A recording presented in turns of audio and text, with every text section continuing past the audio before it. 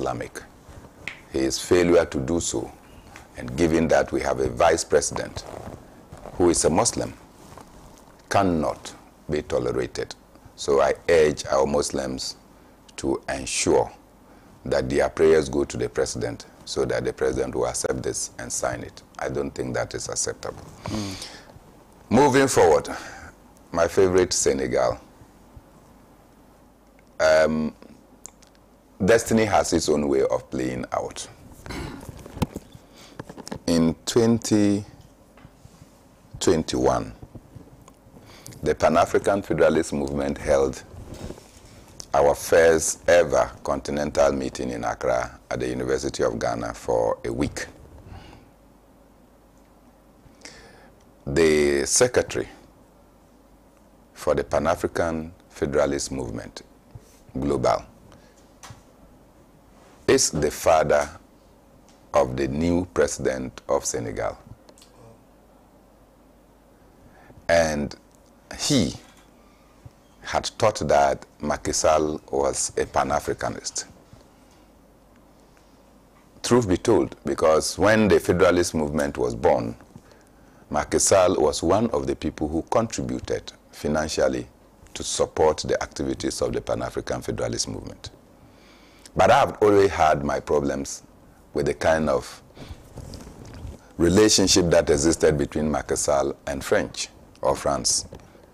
And so anytime I talked, they said I was a radical because Macky Sall was supporting our cause.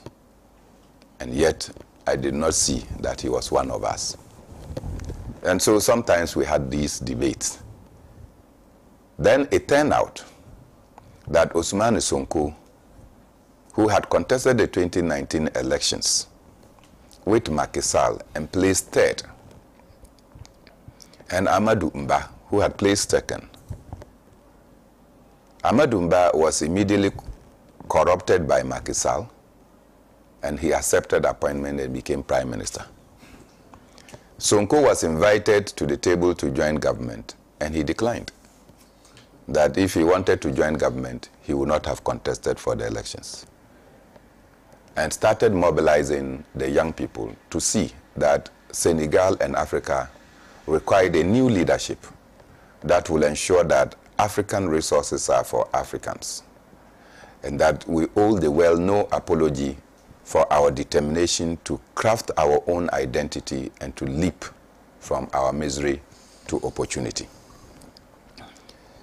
Because of his stance, he was virtually not allowed to campaign.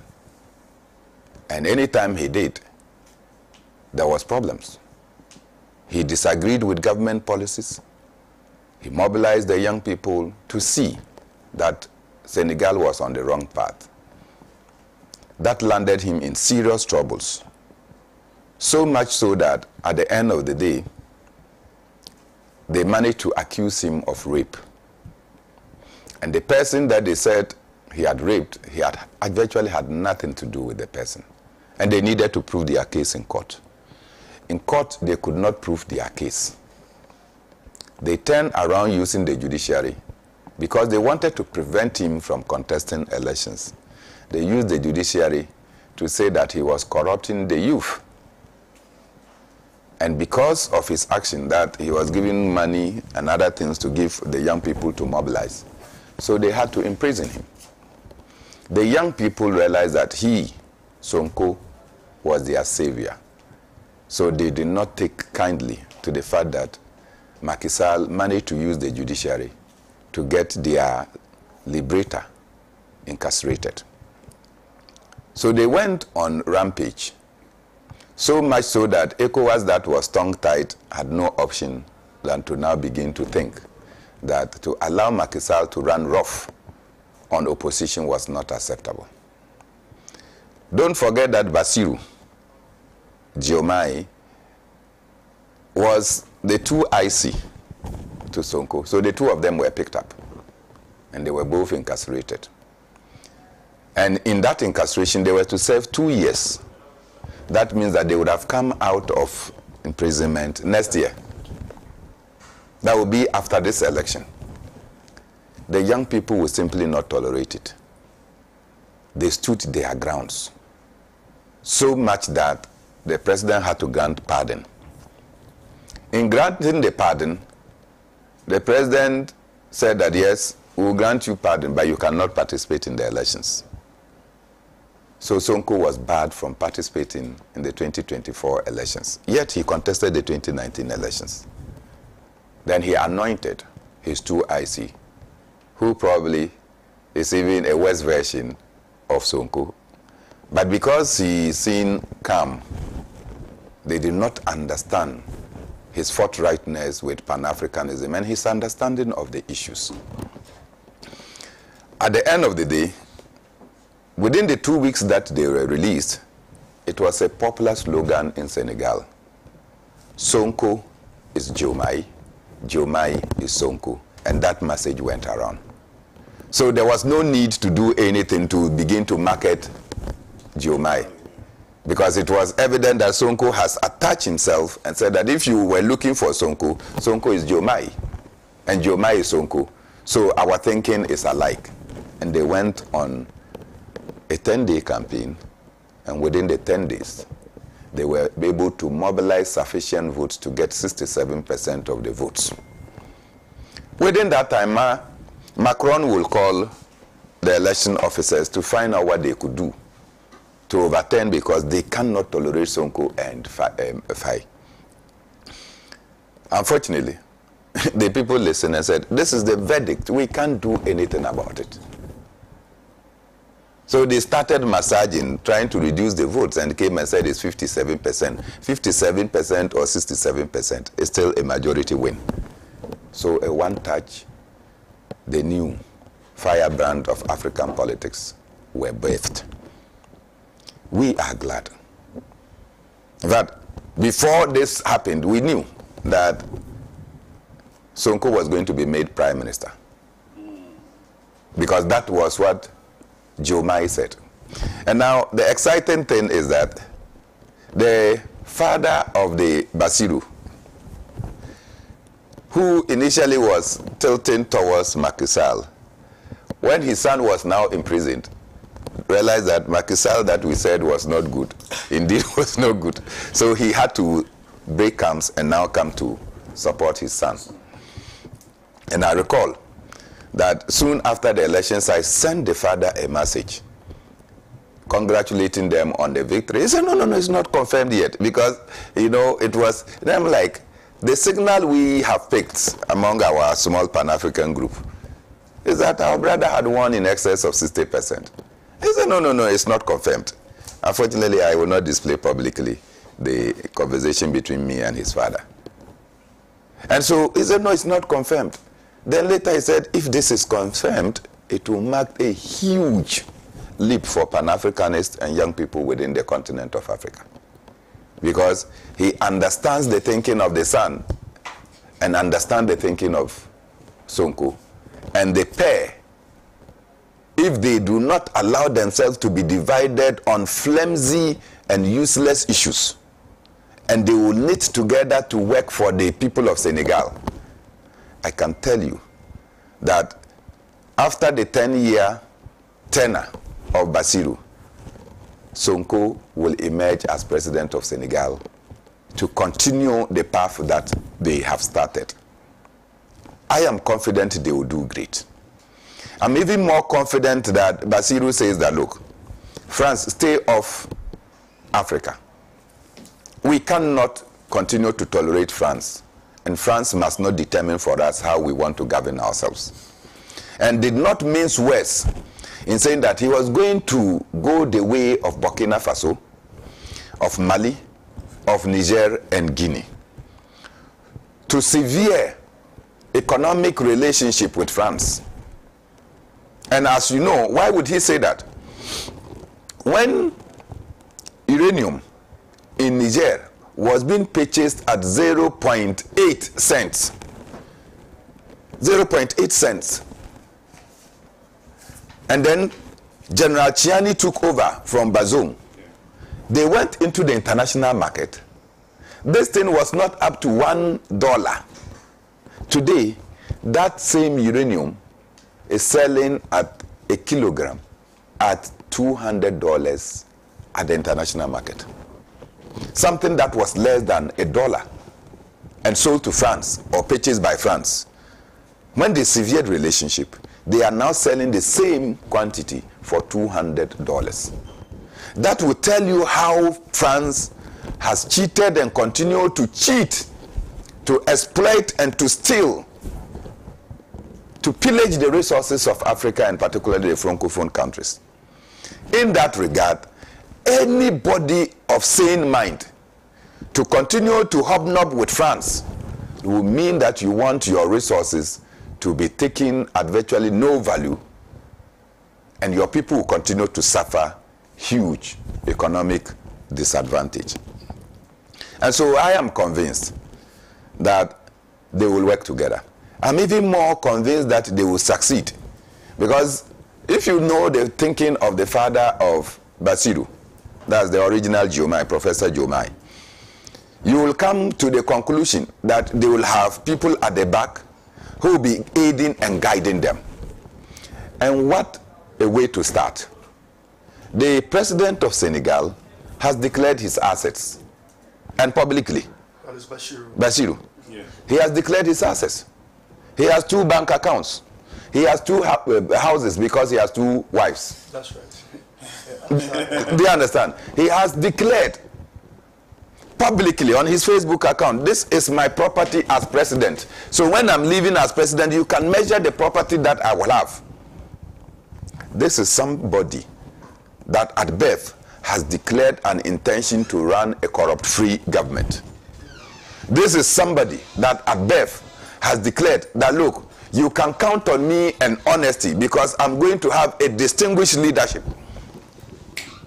Do you understand? So evidently, and he is even challenged the other 18 contenders in the elections, that if you say that you wanted to lead Senegal, I, as your president, have declared my assets. This is what and what I have. What do you have? Also declare. Let us as people begin to show that we have come to lead our people and not to come and steal from our people. This message should have gone to Akufo-Addo before today. And you see, this new awakening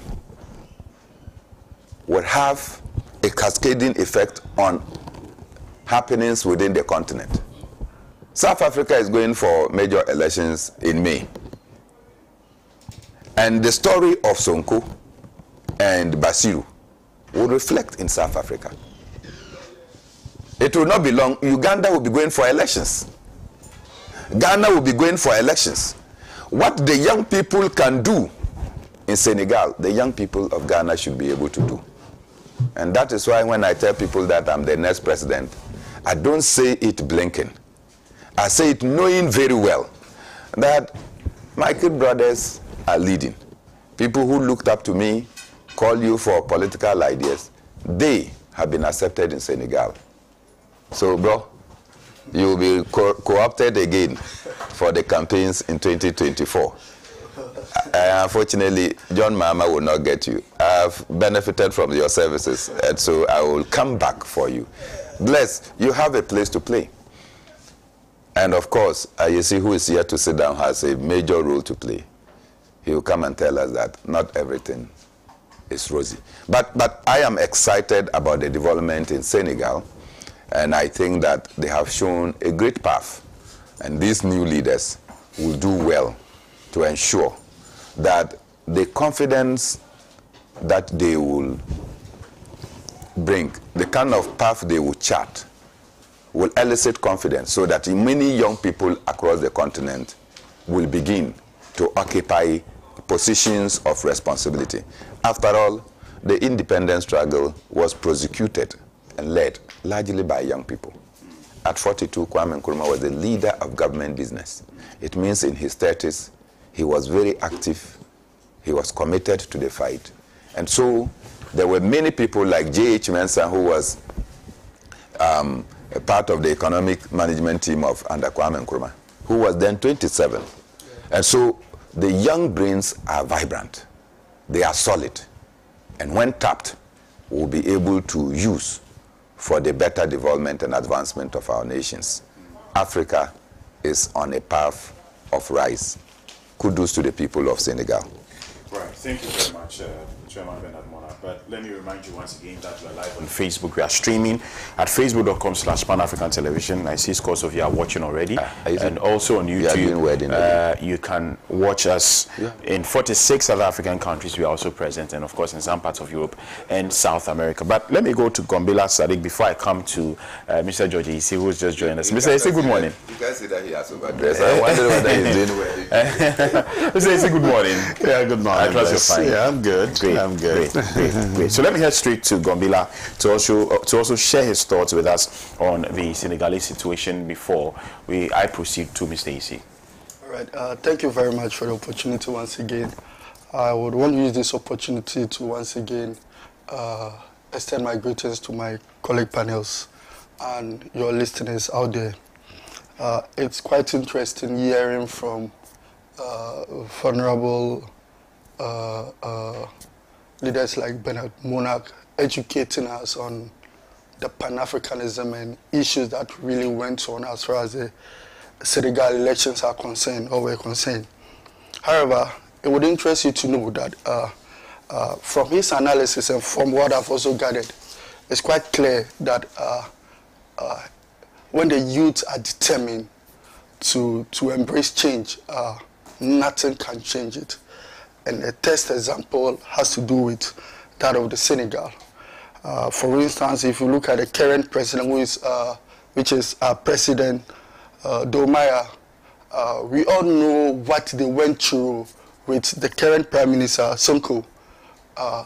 The attempt by his predecessor, that is Macky, who intended to manipulate the system as far as the Senegal election was concerned, did all what he could do, the Machiavellian tactics, the manipulation of the state apparatus to ensure that Bashiru could not go through or could not become the president. But when the youth were focused and were determined that it's enough and that they really wanted President Bashiru, it became so clear that they fought for it and finally delivered. However, my colleague also indicated to us it ought to have been Sonko who should have been the candidate, but all attempts was well executed, or attempts were executed to undermine Sonko, knowing very well that Bashir was his 2IC. He gave him his blessing, and together they were able to, as it were, bring that change and incited, educated the youth to ensure that they chart a new path of social development that has nothing to, or that would have little or no influence from the French. And I think that is quite great. As a young boy who has so much admiration for the Pan-Africanism, I think that it is a test kit, an example for the current president we have in this country. And I wish to state clearly that, you see, beyond President Bashir being a young guy and trying so hard and has tried so hard to become the president of Senegal through their efforts working in line with students and the youth, that matters to ensure that victory finally got to where they are, or to ensure that they become victorious at the end of the election. It sent a strong signal to the president, his predecessor. Now, in the case of Ghana, let us also state it clear. Mind you, President Bashir declared his assets. President Bashir made the people of Senegal appreciate that he has 2 wives. He was so candid, so credible, so trustworthy, and told his people, I have 2 wives, that is Hajia Mary and then Madam Absa Ferry.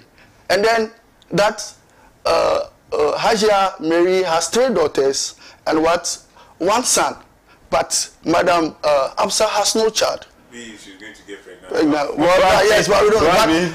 One of the first ladies. Yes, but for the first time, we are going to have two first ladies in Senegal. And for me, it also tells us in future how Africa should be able to function its culture and religious underpinning to its political democracy or political democratic processes. It's very important. Why do I say this? You see, from the onset, President Bashir and his and Sanko, current Prime Minister of that is Sanko, have proven beyond doubt that they are very credible. You get my point? They have shown that beyond the struggle for the people, they are ready to fight corruption. They are ready to let the people trust them.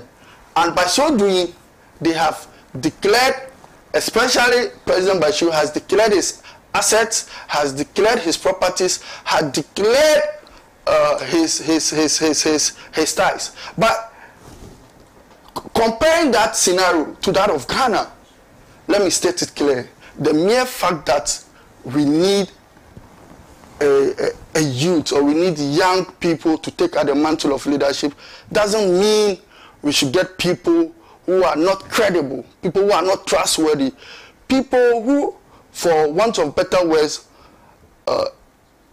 engage in hiding certain facts that ought to be known by the public domain. You see, in politics, which is adopted in development studies, that's what we call the non-disclosure in politics. What that simply means is that sometimes deliberately certain informations are shut off from the public. But whenever you are going to a contest, or you're going to have an interaction or an interplay between a second party, there's an urgent need that you declare certain vital informations for your audience or your partners to know what is at stake.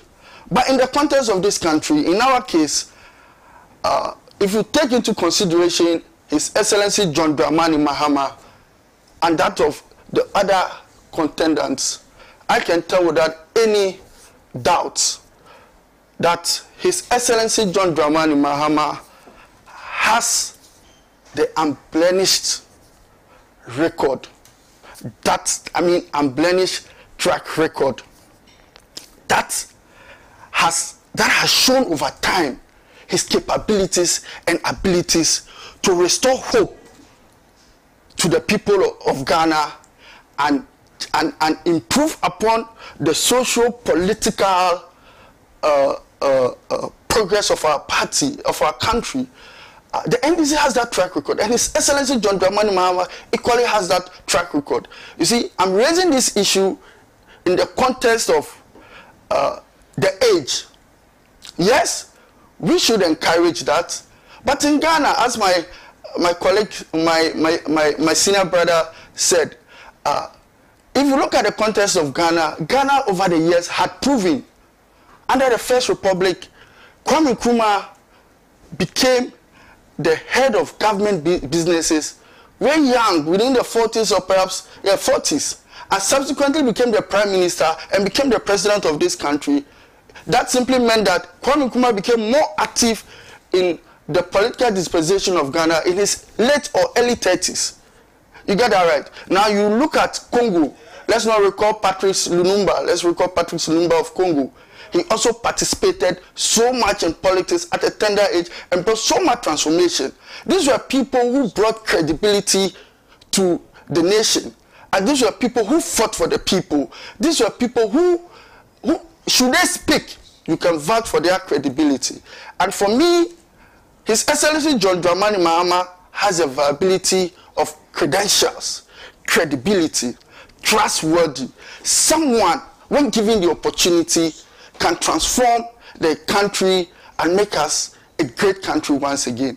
Unlike others who, for want of better words, have largely undermined, disclosed certain information to the public. Today, they are Musa, tomorrow they are Timothy's. These are people who, for want of better words, are also engaging or practice polygamy, but for the sake of politics are not ready to disclose certain essential information to the people of this country, such people cannot be trusted. And I repeat, the good people of this country will speak on 7th December, and our brothers on the other hand would appreciate the essence of the youth revolution. And when the wind of change is blowing, it emanates from the people, and nobody, I repeat, can barricade or stop that change. And I'm certain, very certain, that His Excellency John Dramani Mahama would emerge victoriously on the 7th December to bring that change and hope that President Bashiru and Prime Minister Sonko is giving to the people, are about to give to the people of what? Senegal. His Excellency John Dramani Mahama and Professor Nana Opoku-Agyeman would definitely do that to the people of Ghana. And thank you very much. Thank you very much. Mr. AC, good morning. If we can proceed to that conversation, there's so much more we need to discuss here on the show. So brief your thoughts on the Senegalese situation. Oh, thank you. Good morning to you. Good morning to your production crew. Good morning to my colleagues, Chairman Bernard Mona.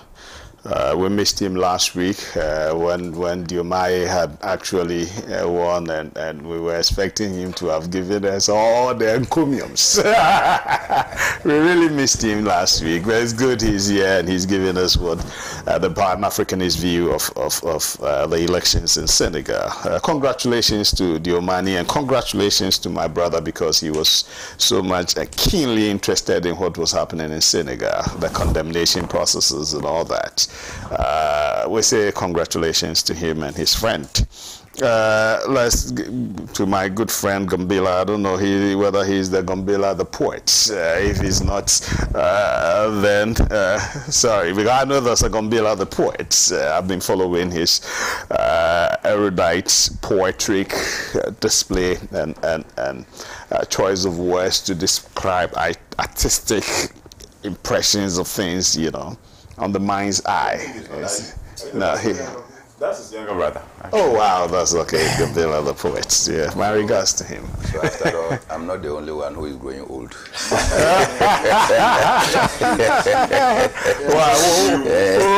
to remind you. Yes, and good morning. Nice meeting all of you. The election of the young man, I understand 44 years, is good, but it's as a result of circumstances, okay? I stand to be corrected, but purposefully, it was Usman Sonko who was to lead and it's good for the youth. It's good. What it tells me is that we need to be prepared and be on standby. Whether we take the bull by the horn, or we are ready to take the bull by the horn. If Diomaye were not ready, when Macky Sall, you know, frustrated the Sonko agenda, okay, he wouldn't have been able to take over. You get it? And so by that prepared stance to take over, it's a good thing, and it's a message to the youth of all the countries in Africa that be prepared. Okay, is it one of these great writers is there? Whilst I wait, I will prepare. When the opportunity comes, I can seize it. Okay, and that's exactly what Diomaye Faye, you know, and from Bernard Mona last time, I think his father is an astute politician there, and so and so far it's like, actually in the US. yes, and I think he's one of his political advisors or something. Yes, which is good. I was excited to hear that he's appointed Sonko as the Prime Minister. That is good, and people are asking. Maybe Chairman Bernard Mona will help us understand that. People are asking who is going to be in charge. But per the Constitution, is the president who will be in charge, obviously. But we have seen many times in Africa and elsewhere where there's disagreement and tango between the Prime Minister and the President. In fact, even Cote d'Ivoire, you remember that guy, Guillaume Soro, you know, and the President. Okay, so I pray that doesn't happen in Senegal. Yes, it's a good thing. My colleagues have said the youth standing up to take up, have the responsibility to lead their people. It's good. Let's encourage all the young people who have decided to dare into politics, to brace themselves to take up the challenges that are in the political arena. So we go. In the Western world, it's been something that is commonplace. You know, David Cameron, Tony Blair, they were in the early 40s when they assumed the prime minister position. Barack Obama was 48 when he became president of the great, most powerful nation in the world. There were others that and the French president was around 37, 38 when he assumed the French presidency. And so Africa, it's time. Diomaye has shown the way. It's time to galvanize ourselves to also take up the challenges. Gumbila was trying to bring His Excellency John Dramani Mahama, and you know, if I look at the combined age of His Excellency, he's running 137 years. It's not a youthful thing at all.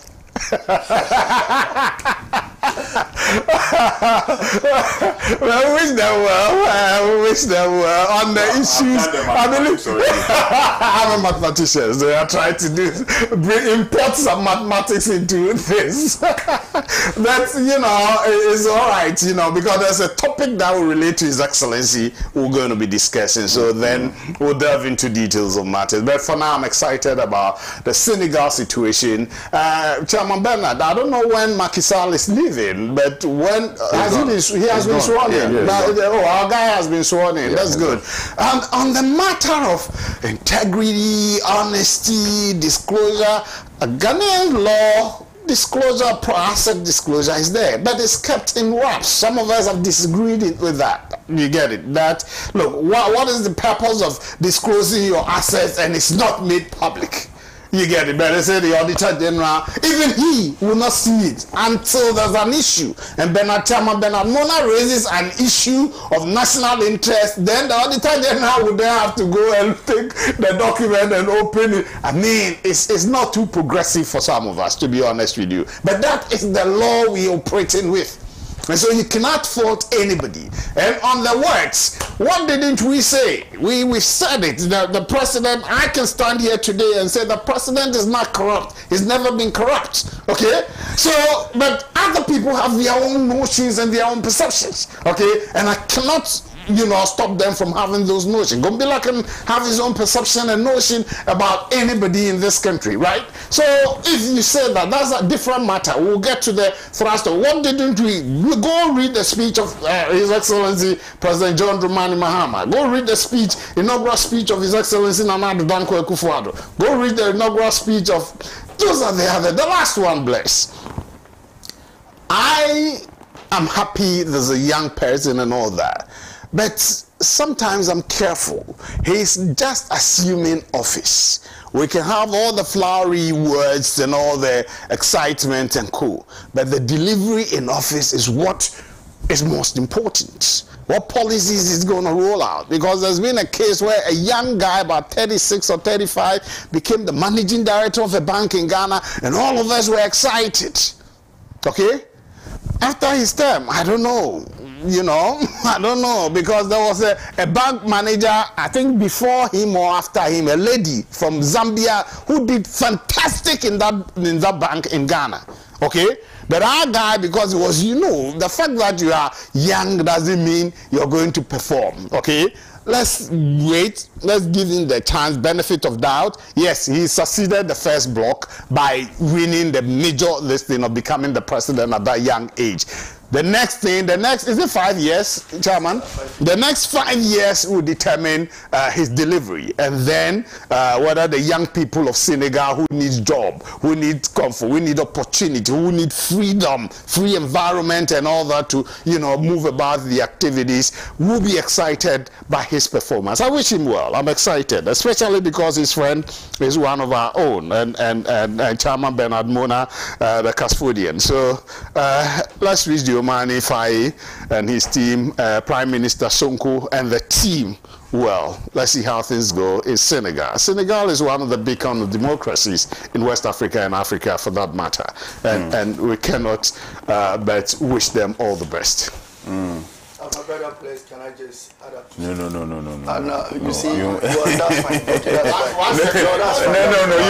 The rebuttals can come. The rebuttals can come in the next topic. The rebuttals will come in the next conversation. I know. But just to add that, you see, we have insisted from South Africa to Uganda to Senegal. Yeah, another friend of yours is in Uganda. That guy. To Burkina Faso, to Mali. That Africa's resources yes, that's a good continues to be pillaged and stolen by Europeans, by Americans, and by Asians. And if you take the extractive sector alone, there cannot be any reason why Africa should be poor. Exactly. There cannot be any reason why Africans cannot find job to do. If you go to Singapore, they have nothing apart from the sea. Nothing apart from the sea. And they have used their sea and their port to such a level that today many people aspire to go to Singapore to go and see the wonders. Are we in shortage of sea in Ghana? No, that's fine. Do you understand? Yeah. We are not. And so the first thing the president of Senegal, Bassirou, has done is to say, look, we are going to audit our oil. We are going to audit our gas. We are going to audit the mining sector. And when we audit the mining sector, we'll get to know who and who owns what, and what the people of Senegal are getting from it. You see, this happened in Libya when Gaddafi took over. When he started the audit, he realized that oil giants like Elf, Total, and what have you actually own in excess of 80%. And what did he do? He simply went to the International Court of Arbitration and got Libya to own about 79% of the oil resources. That transformed Libya to a world-class economy, from a desert to a green economy. Do you understand? And so, if just on assumption of office, they have called for an audit of the oil, gas, and mining sectors, they mean business. They understand that, look, we cannot own resources and be poor. And so, for me, I can tell you that you will not doubt me, will you? That when I say we will do something, we will do it. And clearly, this is what they are doing, and I'm just excited about it. You can trust that should Malema win South Africa, there will be an audit in that sector. It will be an uphill task. There will be an audit. And it is going to be done in such a way that, look, if you are a good businessman, you do your business. If you are a bad businessman, the state will deal with you badly. But just a quick, you see, when my senior brother was speaking, he sought to perhaps undermine what President Bashir and Co would do with respect to his, as well as his Prime Minister, Sanko. But however, he has also failed to acknowledge the fact that we've had aged people who have been in the realm of affairs and have also largely failed its people. You understand, its followers. So if he sought to undermine what young people can do, so should he also criticize the aged, as in our case in Ghana.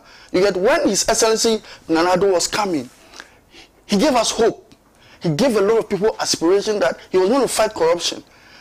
You get what I'm saying? But today, under Nana Addo's administration, we've seen a lot of things of that nature. If Nana Addo had declared his asset, he had told us what he had. He has compared his running mate, or by then his vice president, to have also declared certain things. No. How many people knows that? You see, we are saying that they told us publicly they were going to declare that. But my brother seeks to undermine. How did that undermine anybody? The youth, and even The president and the vice president. You see, you shouldn't be. You see, 40-something, right? You should also remember Nkrumah was more younger than JB Dankwa, Buzia and Ko and Dombo, but yet Nkrumah defeated them and brought total transformation and development to the people of Ghana. It's quite obvious that the youth will do so much. I've never undermined anybody. Right. I just put it out there. With respect to the South Africa, until they get into office and deliver. Right. I'll wait with bated breath. But who can undermine? They're winning the election. I congratulate but you. Who can ever undermine Julius Malema of South Africa? Right. But he sought to doubt his capabilities with respect to Sina Benamuna's submission. So for me, I don't understand. When Bernard Monarch indicated that Julius Malema would win and would audit and adapt certain changes in his mind and said it's not possible, something like he said it to be an uphill task for him to win. So meaning that he's already spent an uphill task. We'll move away from that conversation. Let's not pretend. Let's look at the environment. He's from Uganda. Yes. We all love him, but it's going to be difficult. Is it a former musician? Yes, the musician. What's his name? Yes. No. Bobby Wine. Ambassador Sampiale is watching. Good morning, Ambassador Sampiale. My uncle. Says that to extend his greetings to all of you on the panel. Ambassador. He's my uncle. Yeah, of course. He's watching. That, do I need to remind him publicly? He was ambassador to India, right? Yeah. And India, the technology-driven society of India, now the world's most populous country. Yes, and tech is fantastic in India. In India, you know. So I think ambassador should come and support the smart schools project that we're rolling out. We'll be talking about it. That's actually a big deal about it. That's actually. I want us to discuss the scholarship issue, and then we'll come to the issue in relation to the tablet. So the scholarship, some persons who we know or we think, maybe it's a wrong perception, but these are people that we think, you know, would be able to afford £17,000 and £18,000 for university fees. But it appears that we may be wrong, because scholarships are being issued to these persons when supposedly, in quotes, we think or we thought that it is rather the poor also in quotes once again, who are supposed to be the beneficiaries of these scholarships.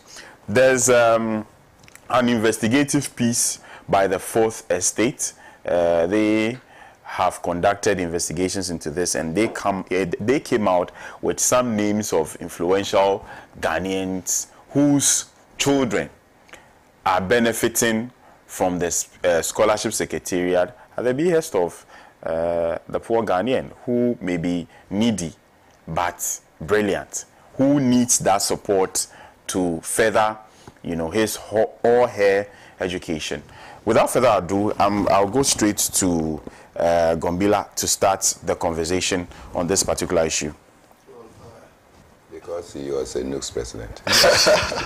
That's fine. I think that ever since this government came into power, it has proven beyond doubt that its focus has to do with its people and the affluence in society, and not really to serve the average poor and the less endowed.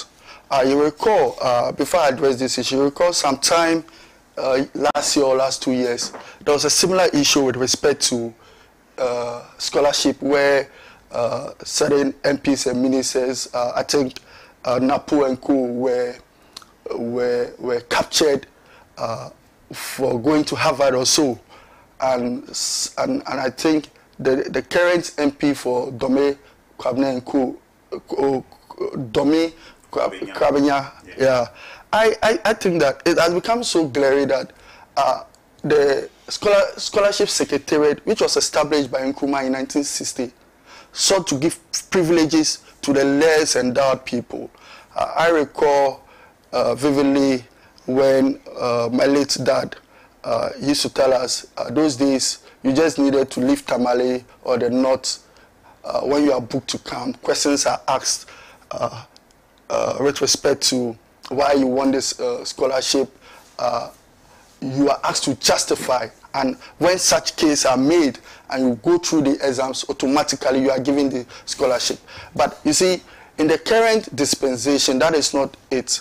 You realize that if you look at what the fourth estates had espoused, it clearly shows that there were students who really needed it, and for the purposes of its investigative outcomes, it sought to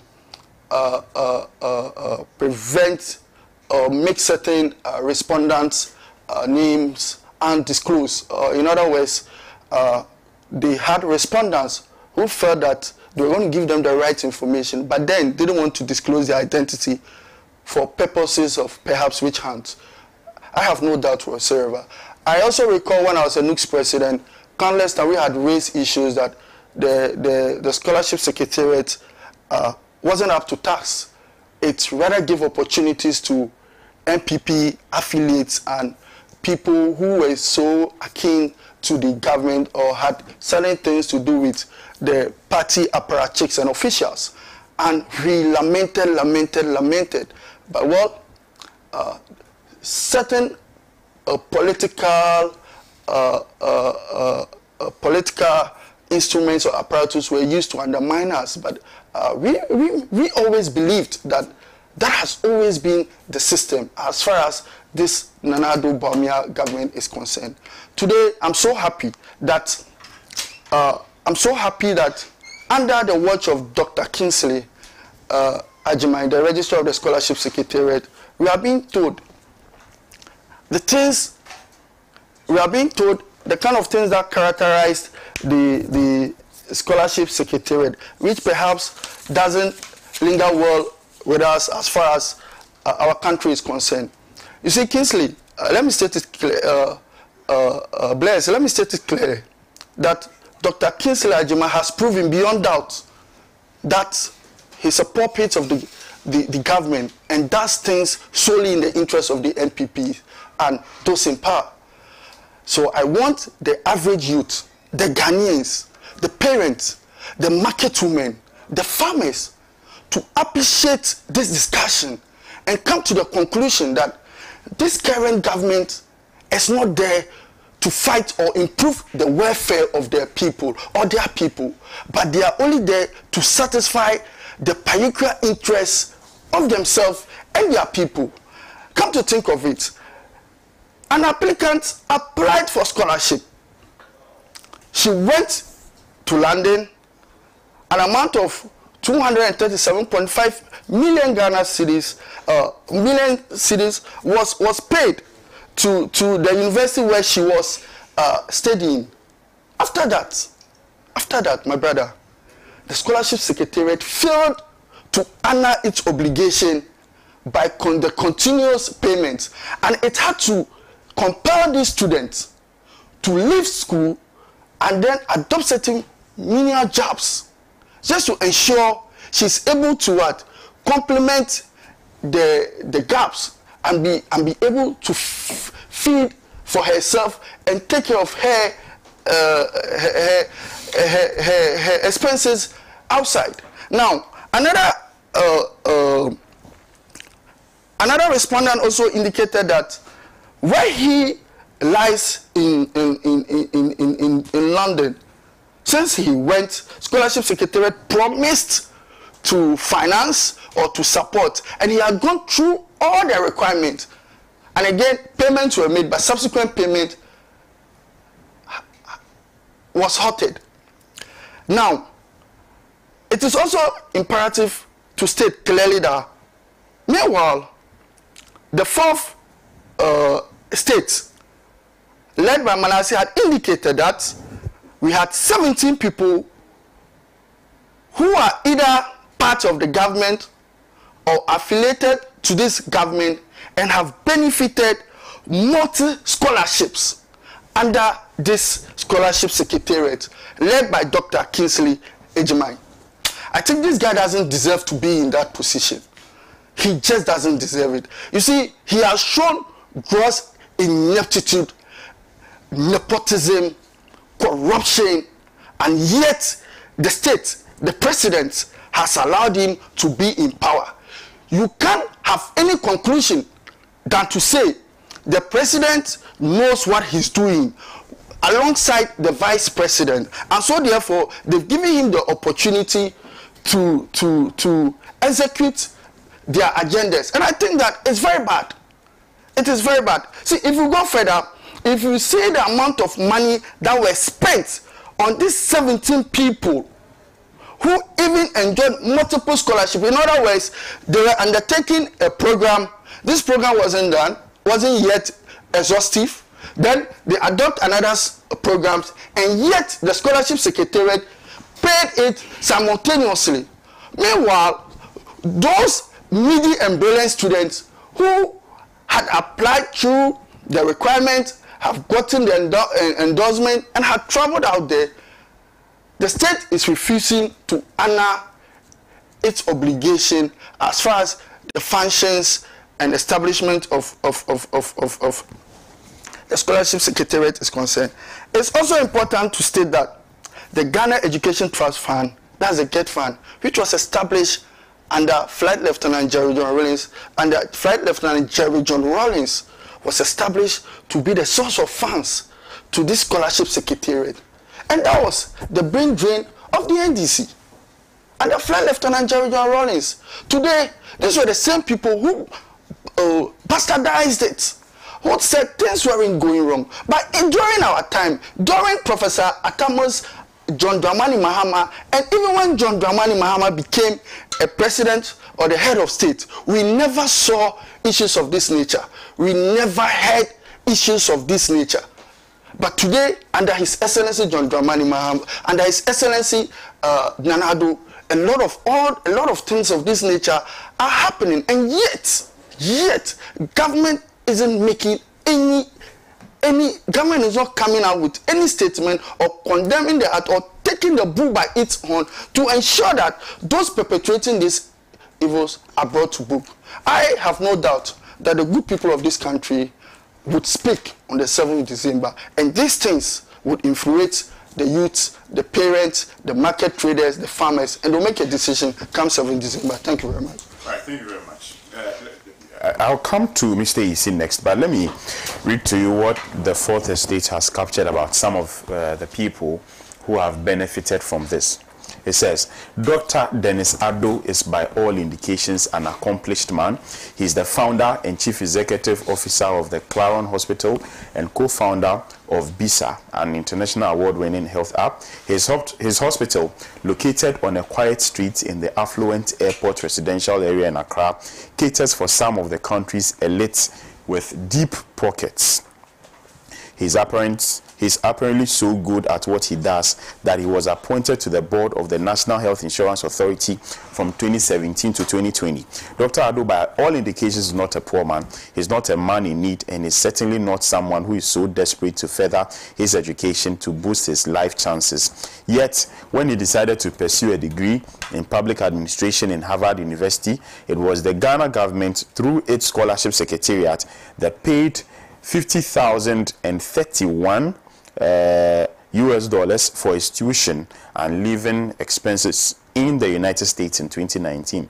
That money came from a fund meant to help needy and underprivileged Ghanaian students to further their education. But for his political connections and social privileges, it is hard to imagine how a man with Dr. Addo's credentials, not to mention wealth, could be classified as needy and eligible to access a government scholarship to the tune of $50,031. There are a host of other influential persons here. We have, I've seen a former chairman of the party, of the New Patriotic Party. I've seen some other people, but I'll proceed to Isi, who would also share his thoughts with us on this particular issue. Yeah, thank you. For the records, let's get it clear. that it is not, okay, scholarships is not for only poor people. It is not. Let's get this. You go read the scholarship charter or whatever. Scholarships are not for poor people alone. There is a peculiar arena that the state will deem very important of study, and then they can award scholarship to a professor to go and do studies in that area. The state and the scholarship secretariat allows that. Okay, so please, let's stop this informed position that scholarships are for the poor people alone. It is not true.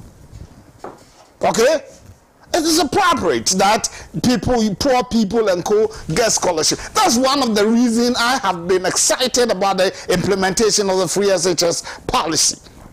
Because when I was teaching in advanced film school, I've said this time without number here, that sometimes I'll be in the classroom teaching and the Beza and the team will come driving out people on CMB scholarship, Cocoa Board scholarship, and bless. When I saw the people, I said, how in God's name can these people be on CMB scholarship? And I bet you some haven't physically seen a cocoa pod before. They were on CMB scholarships. You get it? So I asked how. So if you read that thing, so it really angered me that how can these people, when we vacate, their parents come in V8s to pick them home, and they were on Cocoa Board scholarships. Okay? Then I asked, so how? And there are cocoa farmers children who don't even have any access to that. So these things have been there. It's worrying. But let's put it on record. Scholarships are not meant for only poor people. There are people who can be top-notch, but the state requires a certain knowledge in a certain area, and based on that, they can be given scholarship to go. The research by the Fourth Estate, I'm yet to go into the details of what it entails, but look, whatever they've put out there, they are making the argument that because that's not captured in this, but previous one, as my friend Gombila here put out, that Dr. Matthew Opoku Prempeh got scholarship, and Honorable Adjo Asafo got scholarship to do programs in Harvard. Look, they were members of parliament. Is it a matter that Parliament needed certain knowledge in those areas and as such needed people to go and study? How did they get the scholarship? Was it upon recommendation from a certain quarters? We need to look at all that. This girl they are talking about, whatever, is related to somebody in government. This doctor they are talking about that went to do a study in. You said he was a board member of the National Health Insurance Scheme, true? That's what they said. So why was he's an accomplished medical doctor, but they needed a knowledge in a certain area. So he went for another scholarship to do a degree in a certain area, an accomplished medical doctor to do what degree? Is it postgraduate or master's or what? Okay, let's get the details of that. But I'm putting it on record that, look, scholarship is not meant for only poor people. Anybody who thinks that way is wrong. If the poor people get it, yes. I want to ask you a question. If you go to the official page of the Ghana Scholarship Secretariat, and you read their mission, it says, our mission is to utilize government's funds, get funds, and donor support for the provision of scholarships to brilliant but needy students and qualified workers at a minimum access cost for human resource development. Qualified workers. Human resource development for the purpose of national growth and development. So, yes. So my question is that, yes, I understand. Yes, it's not for all the needy. I understand the arguments that you're making, but sometimes is it not clearly visible that this person can't afford the tuition? So if the person is in the position to afford it, why do we have to pay for it? No, listen, I'm at NADMO. Yeah. I'm the Director of Communications for NADMO. and there's a program in relation to disaster management in North Dakota. They say they need the communications director to go so that he will add on to his knowledge. It's not me saying I want that, but because I occupy that position, they feel I need that knowledge for the advancement of the cause of the organization. Okay, it's not my interest to go and do that, but because of the position I occupy, it is mandatory that I go to acquire that knowledge. So the state then will then facilitate that for you to go and do that program, because you're coming to use it for the advancement of the organization, NADMO. Okay, and it happens across. Okay, so these are part of the basis upon which one can get scholarship. Okay, so these are the issues. Brilliant but needy is there. There's other areas where, because of the necessity of a certain knowledge, you get it and you go. Okay, look, I must tell, there are some people, I've had the privilege of being an SRC president, and I know some of these contests. I've been Grassack Judicial Service Judicial Committee chairman, and I get some of these things that come out. When Okujeto Honorable was deputy minister, I led a team to meet him on the disbursement of best reason others. You get it? So these are matters that all of us show concern about. If the investigation shows that there's some more practice elsewhere, okay, that George A.C. merits to get a scholarship to go study at Harvard or Harvard, and yet somebody at the scholarship secretariat wants George A.C. to part with maybe 50,000 CDs before he gets the scholarship. These are matters that we need to be worried about. Are they the case? And two, is it that so many people who do not merit to get those scholarships are getting the scholarships? Okay, is that what they are bringing out at the disadvantage of those needy people who, you know, are brilliant and would have otherwise gotten the scholarship? So these are things that we need to look at. This is a government. My brother Gambila was saying, well, this government doesn't care about the teacher trainees and next trainees allowance. You cancel wickedness. You cancelled it, and then you are, this government has reinstated it. This government has reinstated it and brought free SHS to every student in Ghana. Over 5.7 million Ghanaians have benefited from that. You get it? So that is a bulk scholarship that has been given to students. Do you know, Bless, the free SHS, do you know it's a scholarship? Eh? Because the school will prepare a bill and give it to the parent. The government says, instead of parents paying, bring the bill to me and I'm going to pay it. Okay? And add the other things necessary for the students to carry out the academic work. So it's good that Fourth Estate is carried out investigation. Look, I thought the investigation done by Fourth Estate on the SML was bunkum. Okay? That's me. Okay? That SML thing was bunkum. Tell me GVG. You know what benefits we got from them by tracking telcos and revenues that come in? Okay? Look, some CSOs have their benefits that they get from certain business, and then they go on because they latch onto those things because that will open opportunities for their sponsors to be able to make more money and continue to sponsor them. Okay? So please, I'm happy about the investigation. I'm not condemning it. But let's interrogate the facts and the details that they brought up, like we did for SML, and we saw that they did a hollow work there. So let's get into this scholarship thing. It's good. Brilliant but needy. It's not that only that one. There are others, even academia. People in academia have the opportunity to take scholarship and go and study and come back. So these are things that we need to learn. Let's see. Let's see. I'll come back to let's see the process. Let's see the process. Let's look. I've been a CC member of NUCS. I know details of these things. I've virtually been a godfather of the NUCS president. So please, let's look at that. I've been an integral part. So what is and my NUCS president is one of them today. No, he's a young guy. An NDC person. So let's look at those things and go onto it. If you go through your NUCS profile, check whether there was a I'll read a few more things that the Fourth Estate has brought out. It says, for example, give to Wari Mensah. Yes. obtained a government scholarship of £18,450 to study at the University of Birmingham in the United Kingdom in 2020 to pursue an MSc in Development Policy and Politics. She was awarded a scholarship 3 years after she started working for the National Service Secretariat as Deputy Executive Director. In the same year, she acquired Bury Ladies Football Club, a female football club formerly known as Halifax Ladies, currently playing in Ghana's Women Premier League. When the Fourth Estate reached out to her on January 19, 2024, she denied receiving any scholarship. From 2019, my name has been Giftio Mensa.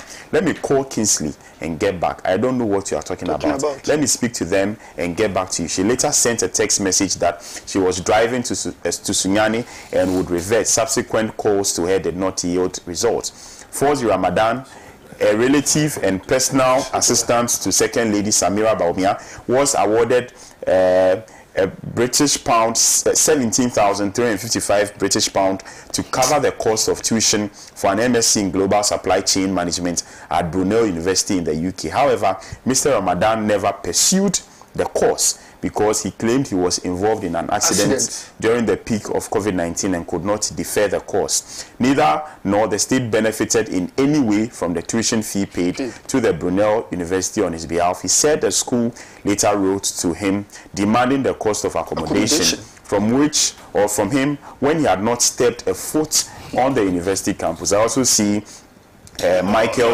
Oforiata Jr., who is also a relative of the former finance minister. The list is endless. I know.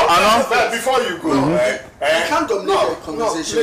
No. Allow kindly. When scholarships are given, you go to the institution before you apply for it. You submit your admission letter, right? It is a prerequisite.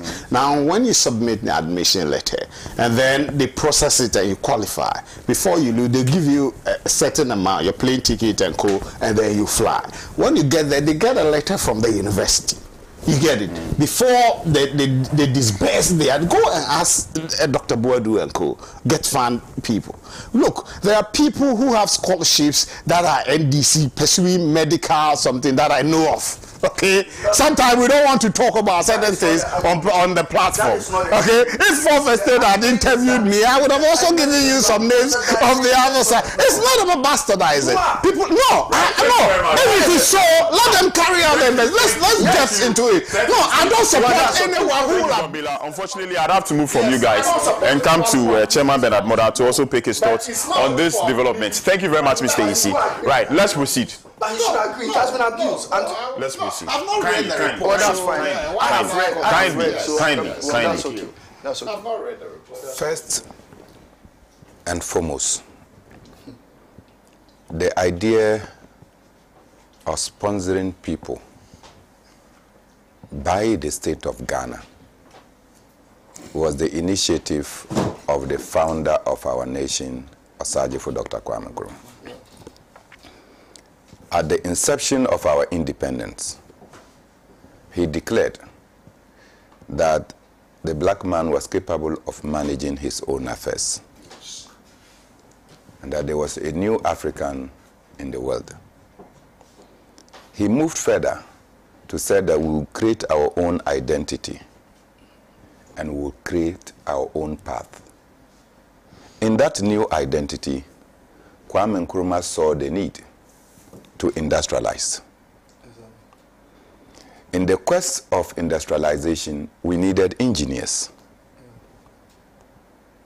But you cannot have a population and think that they will not fall sick. So we needed doctors.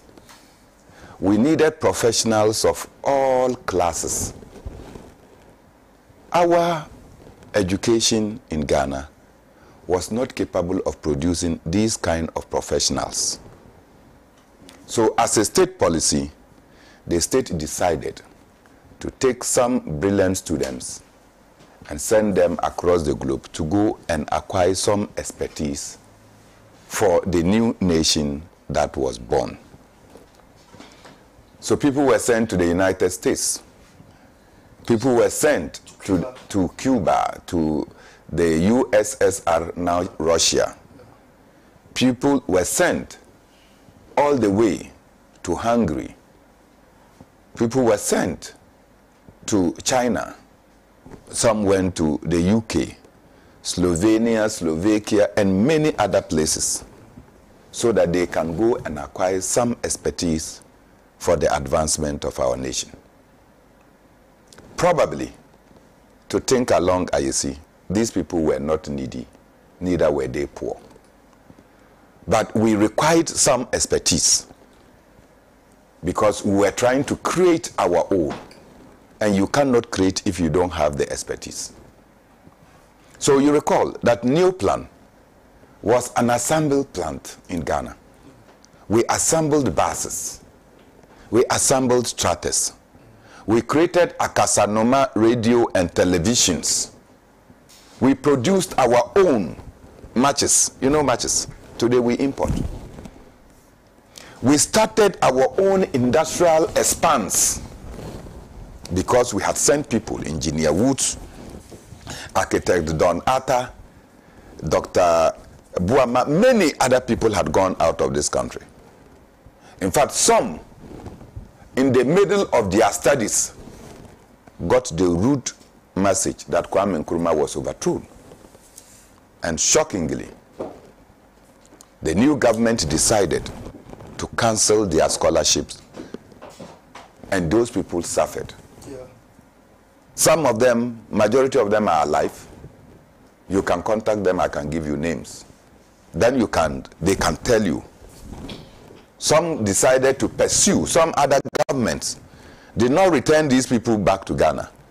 Those other countries accepted them and gave them scholarship to finish their courses or program, particularly in the then Soviet Union.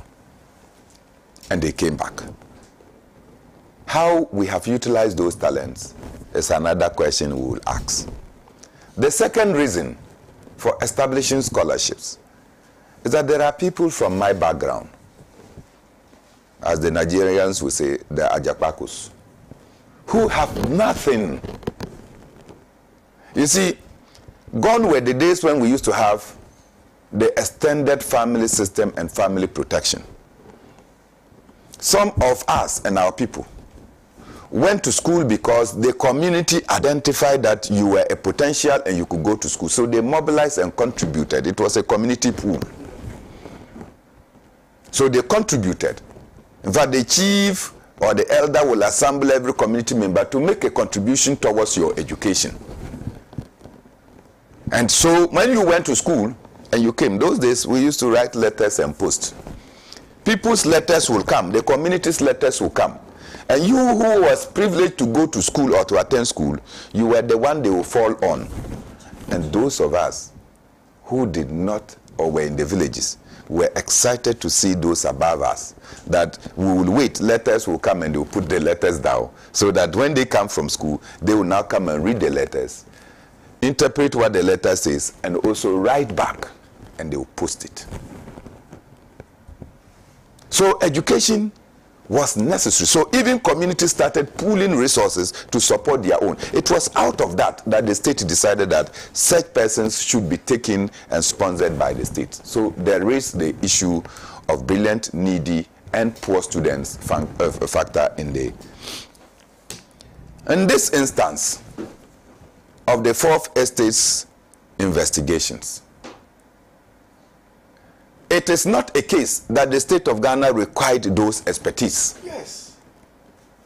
And therefore, we sponsored those people to go and acquire that knowledge to come and fit in to do something exceptional. I give you an instance.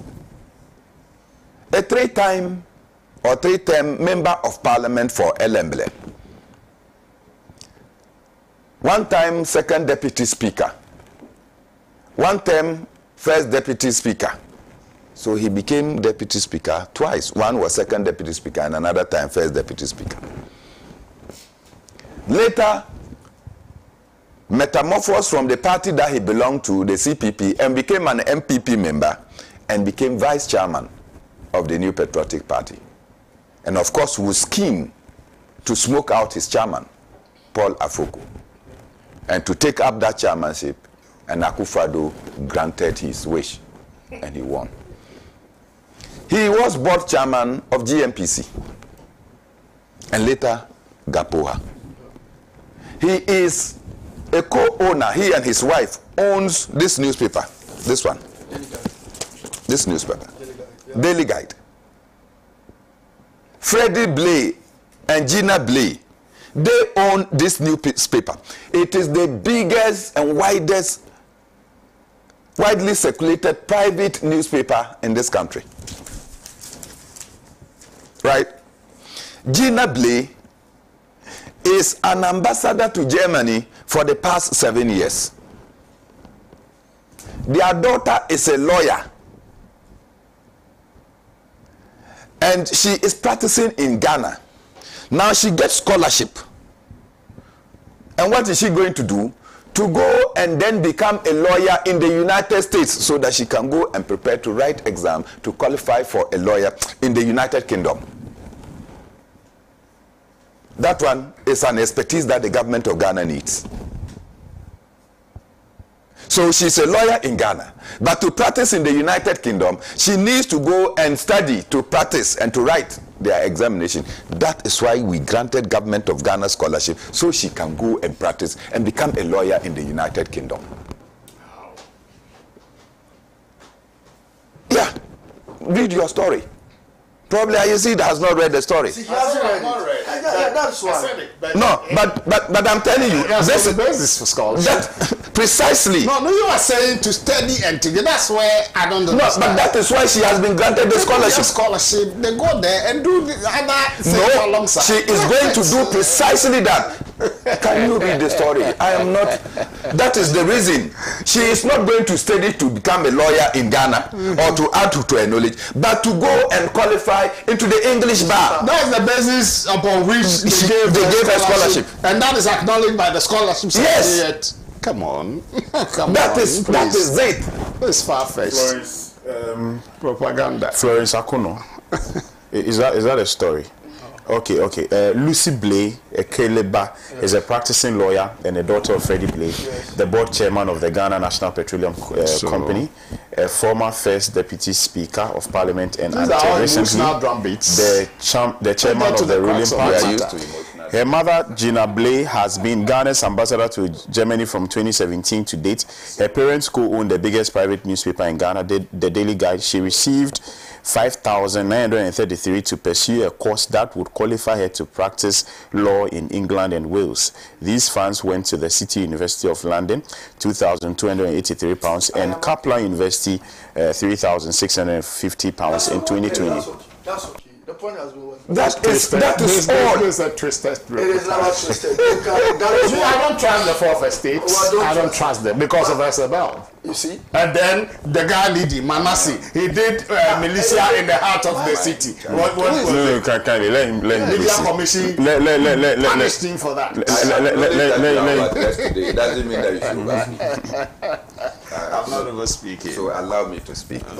The contest is no problem. Which one is the contest? We are discussing this story. What's your contest? So clearly, I don't have a problem with you. This is, if this doesn't qualify for an abuse, then it calls for bastardization of scholarships. You see, I know Alhaji Dr. Mahamudu Bawumia, and I know the home that our second lady comes from. Not only was Ahmed Ramadan my chairman, but I was considered a son of the house. So I've gone to the house, I eat in the house, I do everything in the house. Ahmed Ramadan is not a poor man. He is not a poor man. The man, Ahmed Ramadan, that I know, owns several cattle. In fact, he's a millionaire when it comes to. Ahmed Ramadan is the current ambassador to the United Arab Emirates, Abu Dhabi to Dubai. He is the current ambassador. One of his children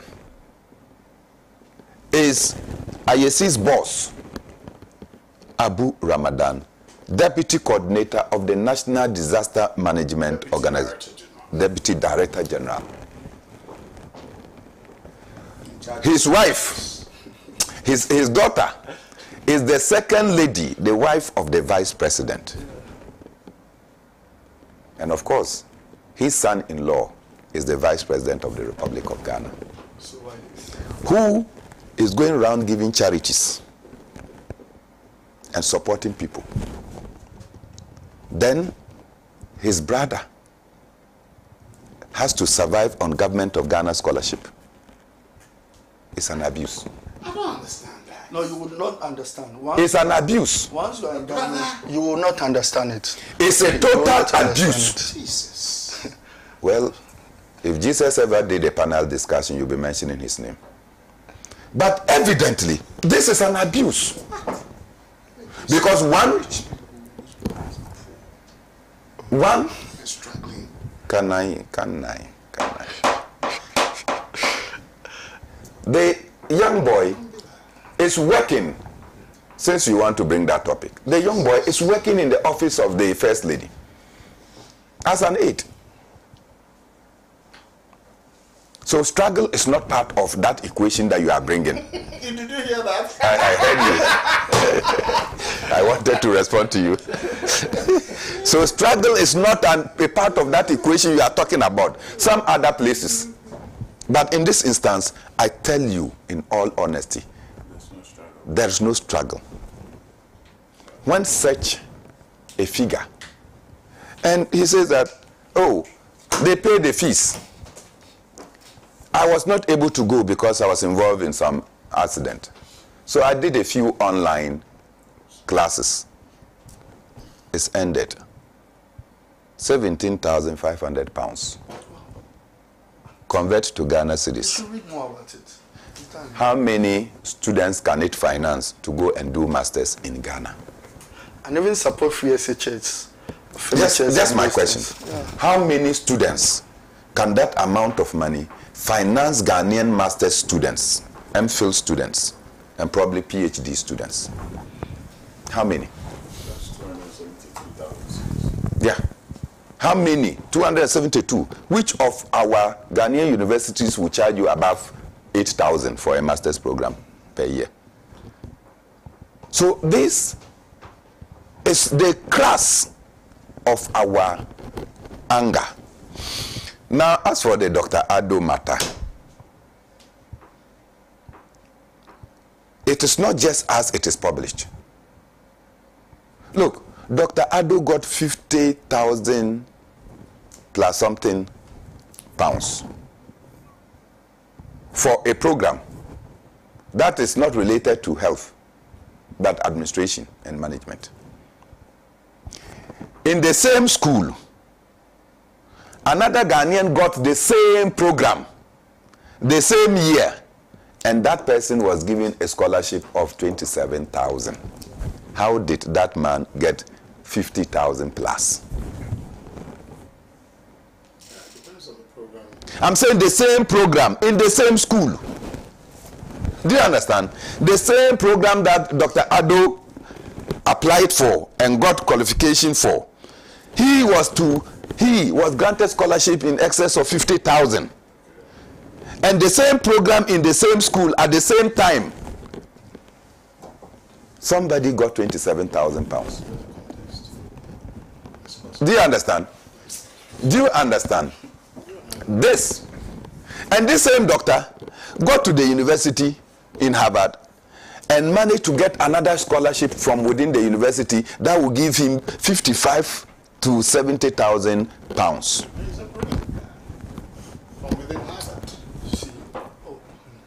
My brother is not ready to admit. Can I? No, proceed. I see. I see. I like your submission. Go relax, on. relax. I like that. I just want to have plenty. Yeah, thank you. So you get double scholarship. Where is the spirit of nationalism? To pursue the same program. The worst is that about 27 or more people got multiple scholarships. 17 people got 27. I saw 7. But what I read was that I think. Go and read the report well. Okay. 27. You know what they did? You get scholarship. When the course is about finishing, you get another scholarship to roll into a different course. And then we day here. We day here. Where I was sitting the day before yesterday to break my fast, some of the people were of the opinion that we should scrap the scholarship secretariat and actually scrap scholarship. I am of a different opinion. They know. They are well groomed. But I am of a different opinion. Anybody that applies for a scholarship, there must be a publicized named list of all these people who have applied. It must be publicized. If it was publicized, and where the people who have earned the scholarship were to go, the fourth estates will not have gone through that kind of traumatic difficulties and challenges to access so that they will get the information. That information was not available. And when they went to the scholarship secretariat for that information, they were denied. They were denied until they went to the Right to Information Commission.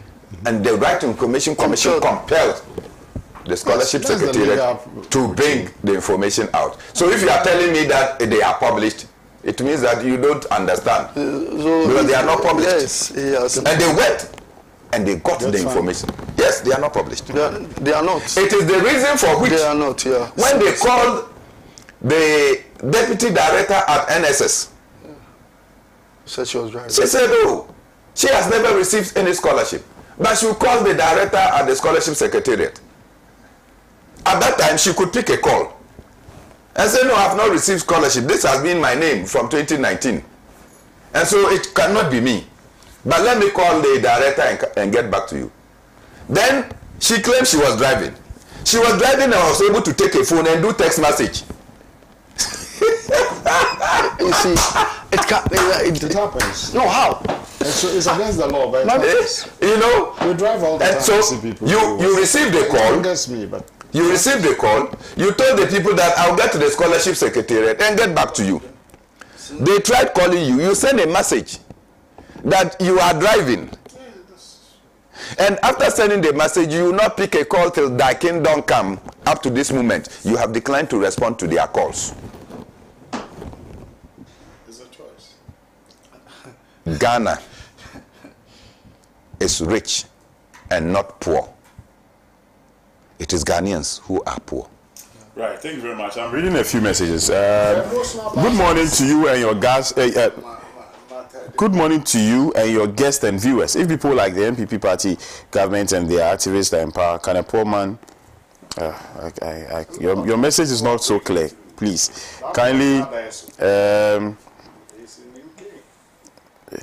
please tell Mr. Isi to observe the posture of Mr. Bernard Mona when he talks on the show.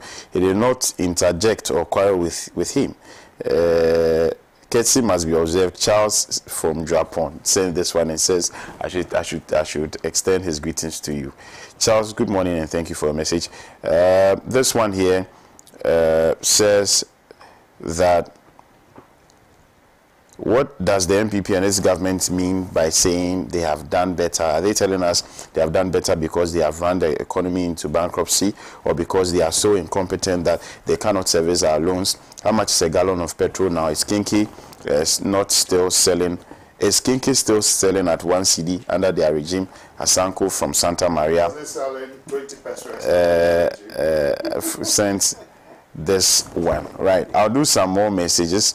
This one here says that where is this propaganda from, Mr. Isi? Freddie Blay is greedy. Last time he introduced many allowances at his place of work. Okay. Edward Dugbasa says, I'm disappointed in Georgia Isi for condoning this bad MPP government. All right, thank you very much for your message. Ajambore Baba from Riamwase says, come 7th December is a communal labor day to remove this insensitive, corrupt and directionless MPP Bawumia government. We need Mahama to change Ghana to the Ghana we all want. Mahama Beba, regards to Evans Amuchu Messi, incoming MP, Fijia Secretary East. Okay, thank you very much for your message. Azix Elkana is also doing the watching. Thank you, Azix, and thank you so much for your message. And this one here also says that greetings to you all. Please tell Mr. Bernard that the win in Senegal is a win for all Pan-African movement, and it shows Bernard and others are doing a great work for Africa. And we, the youth, are behind them. From Abattoir, Takwa Kwame Nakrum. Thank you, Abattoir, for your message. Until they are gone, we'll never know the situation of the country. It's sad, but please share me your number for this important issue. Okay. This one here says, please, I want Mr. Bernard's contact for his advice because he's extraordinary. From Clement in Adongo. Thank you, Clement. Sina Bernard has heard you. Kwablavi of Pokwase says that President Akufo-Addo should stop reshuffling the positions of his ministers because nothing will come out of it. The ministers are incompetent. They have nothing to offer. They can't perform whether they are reshuffled or not. All right. Unfortunately, our time is up. The time is 10 a.m. At that time. If we come early and we don't go back and forth. But concerning the scholarship, he sought to say that it had, in my submission, we need to establish the fact that in 1960, when the scholarship secretariat was established by Nkrumah, beyond the poor and needy students that were given the scholarship, the scholarship sought to provide opportunities for, as my chairman Bernard said, needy and brilliant people, and then people, skills and technological knowledges that we felt that the country as at then never had. So there was a special packages for that, and those advice were given by Nkrumah by Atta Louis, and that was followed. Now, indeed, subsequently, we are saying that they are bastardizing the system. And when we say they are bastardizing the system, look at Gift to Owari. No, look at Gift to Owari. See, mind you, you are not supposed to give sponsorship to people outside the country where you know very well that such skills can be gotten or given or trained in this country. Thank you very much. So it's been another wonderful edition of the show. Thank you, AC. Thank you, Gombila. Thank you, Chairman Bernard Moda. I'll catch you on Monday. Bye-bye. Smart.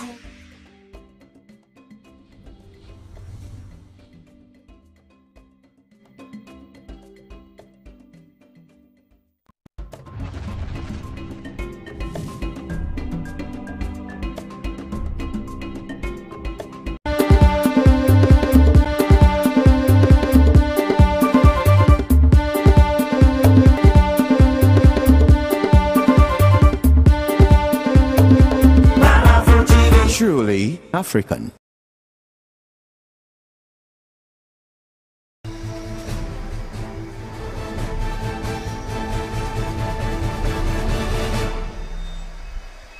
Hello, good evening. Welcome to the show. My name is Amma Pratt. This is The Couch.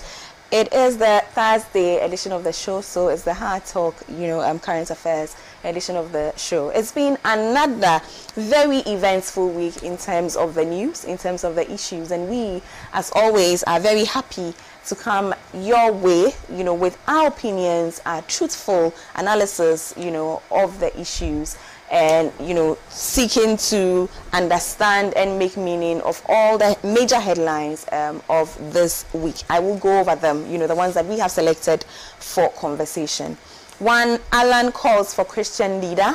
2, we will not hand over power to the NDC. That's something that Brian Echampon has been credited to have said. And then Bohu Wolome's alleged marriage saga. So clearly a very, very, very topical week as always. My guests are seated ready to do action. But before we get into the conversation, let's watch these clips and come back. Stay with us.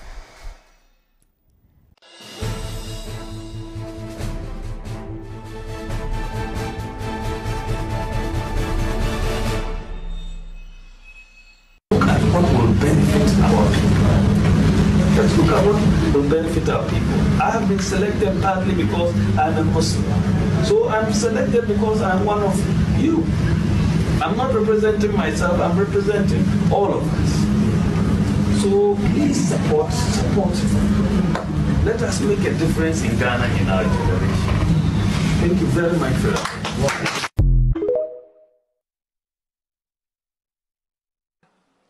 In all humility, I want to present to you as one of the people who will be contesting today this country. Amen.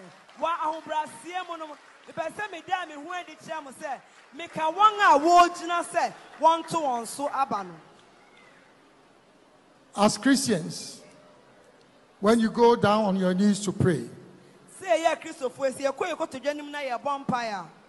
I want you to pray for God to stretch and anoint the one after his own heart.